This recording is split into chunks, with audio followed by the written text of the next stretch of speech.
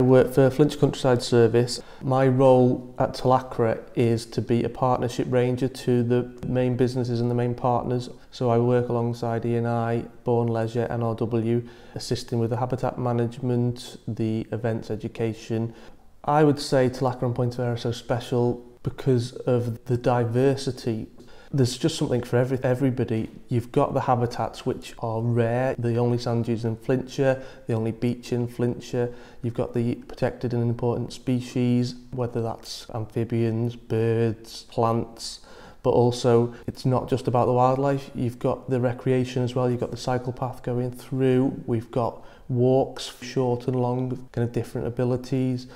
And then you've got the beach itself, which you go out there when the tide's out and you see the families having fun, the dogs being walked, the horses galloping.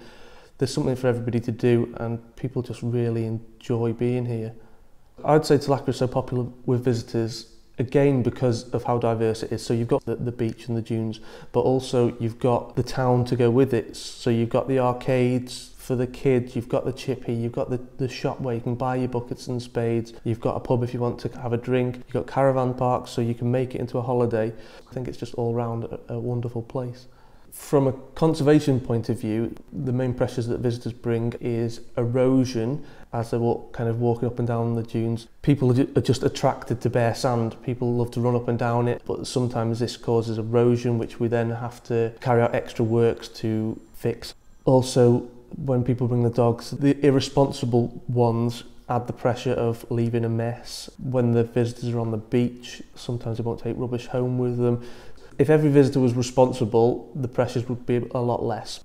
To combat the pressures, we do a lot of works and we try to keep the works positive. So we engage with local college groups, for instance. We've got a really good ongoing relationship with College Cambria and the engineering students. So we work alongside them. We recycle Christmas trees and build kind of fences to divert people away from areas of the dunes that are experiencing the pressure. You'll find people in an area where they shouldn't be, which is fenced off, so you just go and talk to them and explain what it is that we're trying to do and how they can help. We've got interpretation panels to talk about the endangered species, so you can use these things to direct people to information. You don't have to speak to everybody. We've got 2 leaflets for Talacre now, which talk about some of the history, talk about some of the special habitat species and direct people to the things that they can do that they might not be aware of.